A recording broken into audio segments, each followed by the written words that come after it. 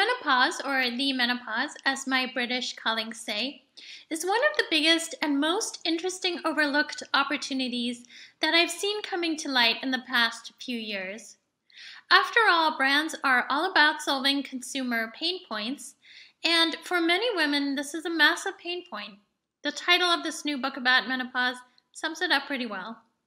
It's a huge market. By 2025, there will be over 1 billion women globally who are postmenopausal, so that's defined as 1 year after period stop. The market also includes women experiencing perimenopause, which typically starts in one's 40s. The thing is that it's not predictable when you'll go through perimenopause or what's going to manifest in terms of symptoms. That's the opportunity and the challenge. That's from the CEO of Electra Health, one of the interesting new telemedicine startups in the space. As Electra says, one of the reasons menopause has been ignored for so long is the taboo around discussing it. This is gradually fading away, and I think we'll see it disappearing pretty quickly as millennials get into their 40s over the next decade.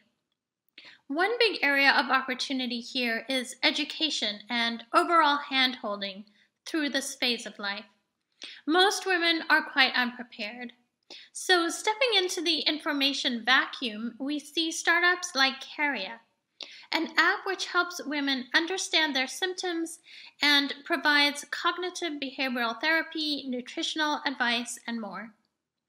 Then we're also seeing beauty brands targeting the negative effects of menopause on skin. These include Chorus, the Greek company, Avon, and several others. Some beauty brands focus specifically on menopause. There's also a crop of new brands that offer a suite of menopause products, including skincare, supplements, and even sexual wellness products. Here we see the startup Womaness.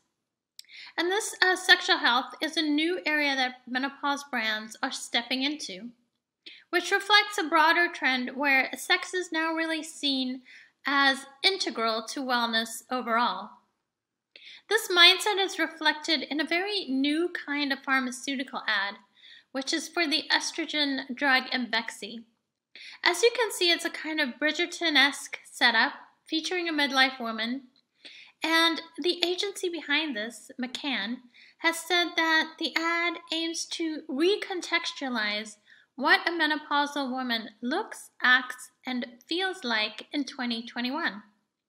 This kind of positive and vibrant imagery and language really goes a long way when engaging this demographic.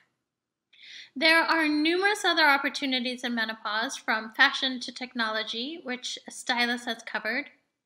I looked at the menopause supplements market in a recent report, and also watch for our upcoming report on midlife renewal.